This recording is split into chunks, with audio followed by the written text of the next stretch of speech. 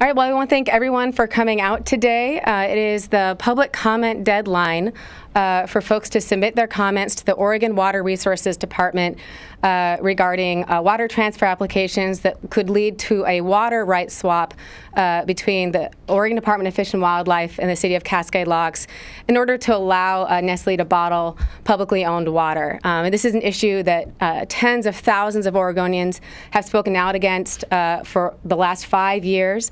It's a very contentious issue, especially as Oregon is heading into a series of major droughts. We have a really great lineup of speakers to come out today to talk about why people are so concerned about this proposal. And right here, visually in front of us, are the comments that we've collected, the physical comments we've collected to deliver to the Water Resources Department. We don't have a final count at this point because most people have been submitting these comments online. So we'll have a final count once the Water Resources Department has had a chance to tally those up. But right here, we're talking about a few thousand comments alone. And just to mention that ultimately we are calling on the governor to intervene here because these are state agencies that are considering giving away publicly owned water so that Nestlé can bottle it. And we really think we need leadership from the top. And what's not visually represented here, because we decided to save some trees, is that we have well over 25,000 comments that or 25,000 petitions we will be delivering to the governor's office later today as well. This is clearly a major issue that Oregonians are very concerned about.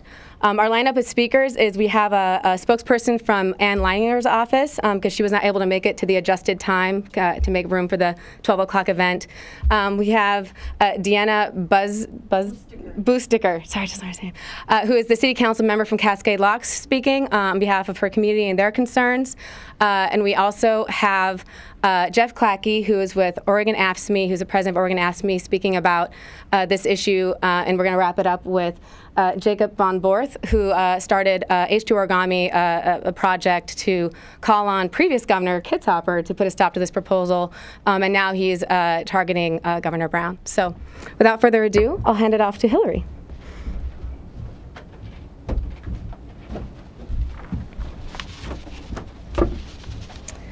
Hi, I'm Hillary Sager, Legislative Assistant to Representative Ann Leininger, and I'm here today to deliver her statement on her behalf. The representative wanted to be here in person, but she's needed on the House floor for voting at this time. We're at a turning point for water use in the West. 7 Oregon counties face drought emergencies, climate change is a fact of life, and we read in the news about investors who seek to divert Northwestern water to California. At a time like this, I'm concerned that our state government is helping a private company extract and sell the public's clean water. Instead, we should be focused on how Oregon will meet the water needs of our people, fish, environment, and farmers.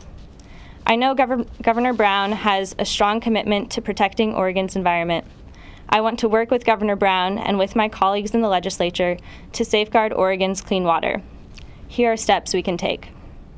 First, we can create a new plan to steward Oregon's precious clean water in a way that accounts for drought conditions, growth pressures, and our 38 million thirsty neighbors in California. We cannot let Oregon become the next Owens Valley. The 2012 Integrated Water Resources Strategy that Oregon's Water Resources Department created is a good starting place. It's not a finish line, however. That strategy called for better monitoring and analysis to understand pressures on our water supply and development of tools to help the state work with communities to plan in a smart way to meet water needs. We need to know what's happening with that strategy. Does it account for drought conditions and other emerging pressures? What does it mean for the sale of state water resources? Have we allocated enough funding for this important analysis? The Oregon legislature should hold a hearing on the status of Oregon's water strategy. We need to ensure it is up to date and reflects Oregon's values. We should address whether it's good policy for a state agency to actively help a private company extract and sell our public water. We also need to add safeguards to protect our water from contaminants like pesticides and from diversion to other states.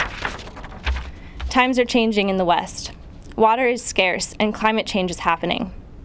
This deal with Cascade Locks and Nestlé is a stark reminder of the pressures on Oregon's water supply.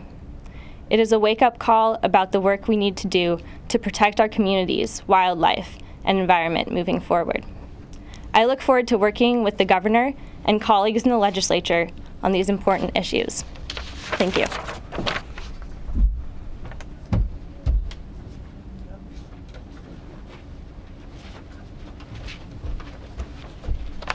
Hi there. Once again, my name is Deanna Busticker. I am a city council member in Cascade Locks. I'd like to first thank Julia DeGraw from Food and Water Watch for inviting me to speak here today. And as you all may well know, the City Council's official position on this issue is pro-Nestlé. And these statements I'm making today are the result of myself talking with a group of concerned citizens about our feelings on the process so far and what we most want to see in our community. News coverage and a slick YouTube video produced by Nestlé might lead Oregonians to believe that everyone who lives in our hometown of Cascade Locks supports a water bottling proposal here. But that's far from the truth. When we talk to our neighbors, we discover many others who feel that the state and our city are failing to conduct proper due diligence of Nestlé's proposal. 5 years ago, it would have been hard for many to believe that Oregon, Washington, and the entire West Coast would experience widespread drought. This new reality of global climate change gives us pause, especially with our own Governor Kate Brown's recent announcement of droughts in 7 Oregon counties. Is inviting an extractive industry into our community really the right way to meet our economic development needs when the future of water availability is so uncertain? City Hall seems to forget that our water rights are given to us by the state, who has the final authority on how best to protect it for us all. You can just ask the Klamath River Basin. In the end, water rights don't matter much if there isn't enough water to fulfill them. If the city were to sign a contract allowing Nestlé to pump a specific amount of water, are they really still our rights? If something goes wrong, will we be able to fight their expensive lawyers? And how long would it take to force them to cease and desist while they continue pumping? Nestlé's main concern is about its profit margin. As for our town, it's about how we want our community to grow. As residents, we want local, sustainable, and socially responsible long-term economic solutions that will benefit us for years to come. The acceptability of selling public resources for private profit belongs in the past, and the only way to move forward is to discover new industries to develop. The city and port are working with other potential manufacturers in appropriate locally owned industries, so the opportunities are there. Cascade Locks has a long history of pulling together to get things done, and Nestlé does not seem like a good fit or an appropriate industry for us. We can do better. Our own state agency, the Oregon Department of Fish and Wildlife, has helped the city open the door to expediting this process. It is extremely disappointing that an agency charged with protecting our water as a public resource would disregard the potential long-term implications of this project. While we are especially concerned about what a water rights swap would mean for the future of our community, we recognize that the public water belongs to all Oregonians. This comment period ends today, so it is time to prepare our words for the public response period after the Water Resources Department makes its decision. We will continue to work within city limits, and all Oregonians can continue putting pressure on Governor Brown and ODFW. Thank you.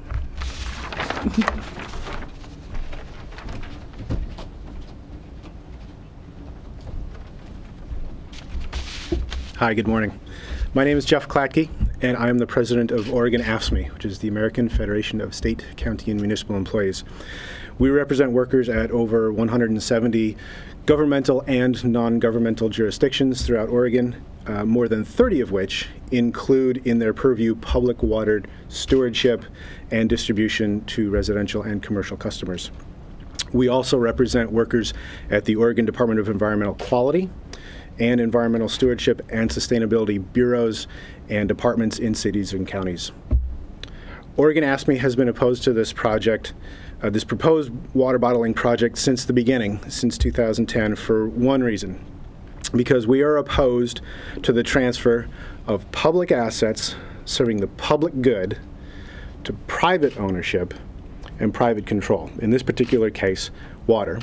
Whether it's Bull Run or the Willamette River or Oxbow Spring, public water should remain publicly owned and managed for public use and for the public good. We believe this philosophically. We also believe that that philosophy has been wisely codified into Oregon statute, ORS 537.110, which states in its entirety, and I quote, "All water within the state from all sources of water supply belongs to the public." End of section. Now, since 2010, there have been other reasons why AFSCME is opposed to this project. One of these reasons is because Nestlé has refused to reach an agreement with the Oregon State Building and Construction Trades Council or the Columbia Pacific Building Trades Council regarding the workforce that could be used for any construction. Now, Nestlé has refused to agree to use Oregon union labor, or an Oregon contractor for that matter, for any aspect of this project. If Nestlé would agree to guarantee Oregon jobs benefit from this project, some of AFSCME's friends in the building and construction trades would be tempted to support this project, but just so we're clear here, Oregon AFSCME would continue to oppose it on philosophical grounds, and our friends in the construction trades are aware of this. Oregon AFSCME's primary concern, which is why we have chosen to partner with these like-minded organizations, is the stewardship of a public water resource which, in our opinion, should never be allowed to come under private ownership or control. Thank you.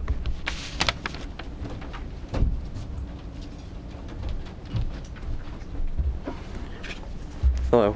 My name is Jacob Von Borg, and I am a youth leader with the nonprofit organization Resources for Health, and I am the co-creator and leader of the H2 Origami project.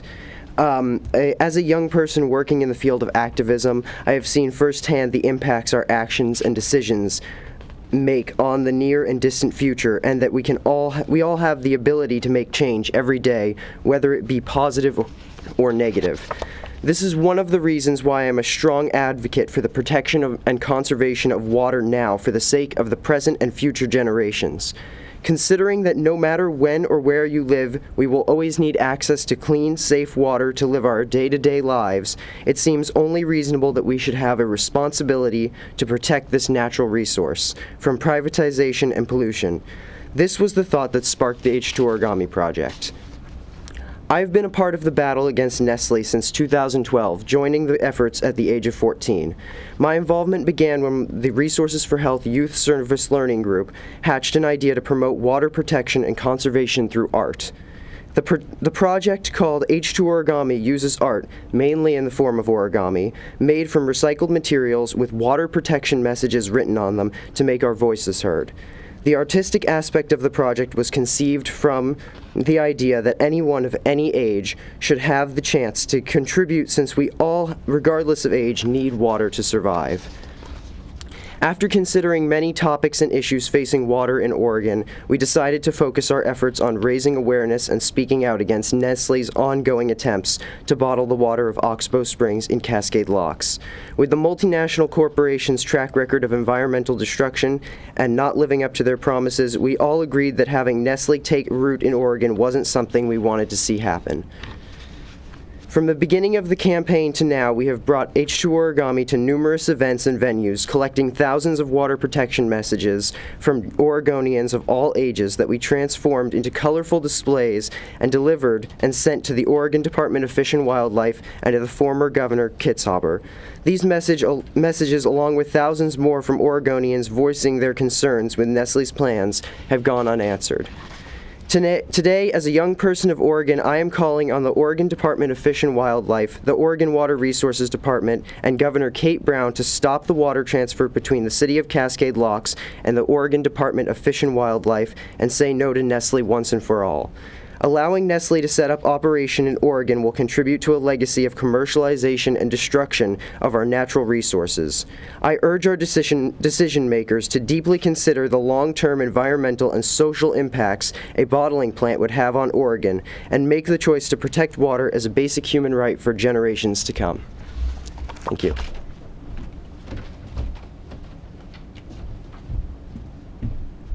We actually have a visual from the H2 Origami Project, and I realized after that really powerful statement, maybe we should do a photo op with folks holding the sign if you guys can stick around for that visual. And I also have the official written statement from Ann Leininger's office for everyone who's interested, and my card. If you could give me a card, I will make sure you get the final press release from us as well in an email. We'll send out to the full press list as well, the final press release later this afternoon. But yeah, I will. Would it be best for us to do the photo like up here on stage, or I'm trying to think if we're in front of the stage, will the cameras be able to catch the visual? It's probably going to be better back up on the stage. Okay. Should we move the podium? Do we have any opportunity for questions? Yeah, do we want to do questions before the photo op? Is that something? Yeah, why don't we do that? Okay, so if folks want to come up so you can speak into the mic if there's questions for you. So yeah, let's do questions. The question I have, there's nobody here from Fish and Wildlife today, but they seem to be a driving force in this deal. What is their position towards Nestlé and towards this deal? Does anybody know? There's a public document that they've been sending around to state legislators and different groups, and I can forward that around to folks. But they say they're doing this project because they're approached by the City of Cascade Locks for an economic development proposal, and it was the Nestlé proposal. And this happened under Governor Kulongoski, who was the only governor to openly kind of support this proposal. Kitzhaber never weighed in.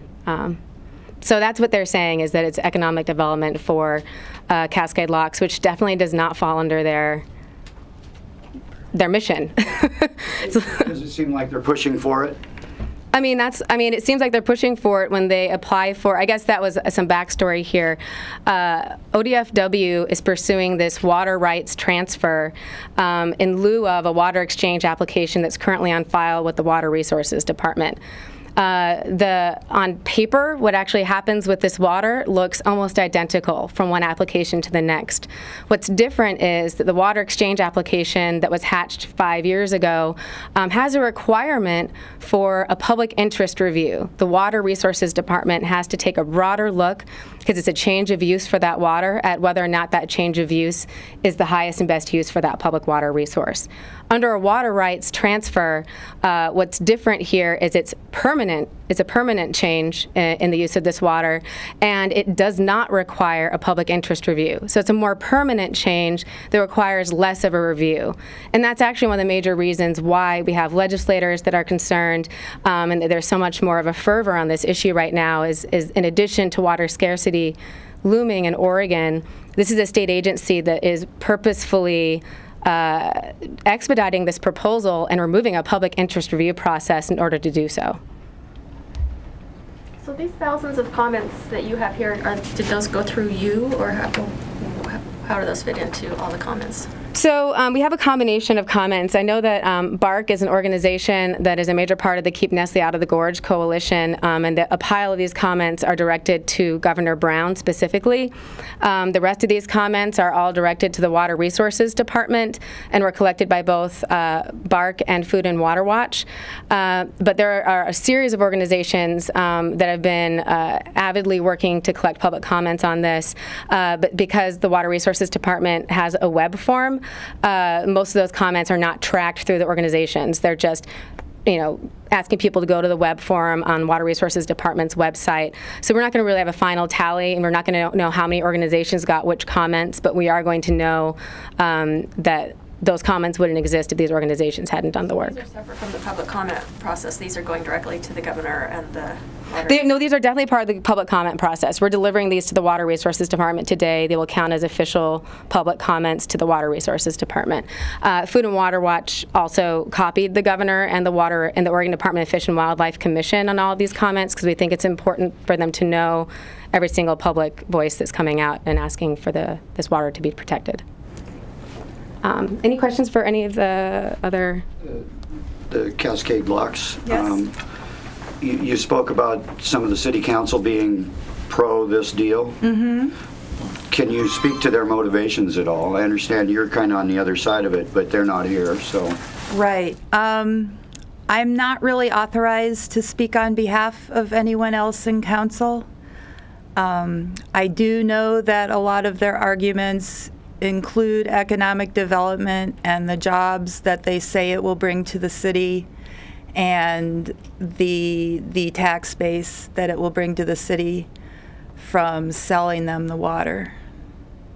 And this deal would include actually selling the water. They wouldn't be able to just set up and start pumping it out of the it's a spring or a river, I'm not sure. Well, there's actually the plan includes a 2-line plant, and as I understand it, right now one of those lines is going to be spring water pumped directly from Herman Creek, and the other line will be with a different brand name, and that's going to be just regular well water that they pump from our municipal supply.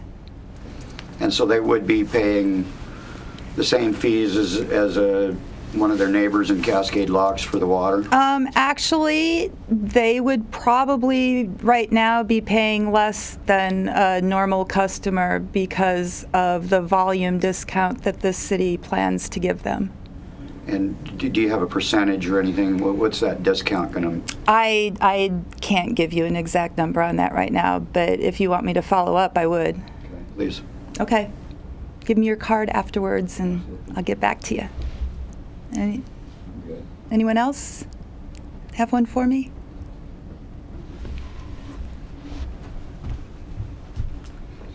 Yeah. Any other questions? Can I just get a shot of your? And we also have the H2 origami sign, which I think, if we want to do a photo op with that.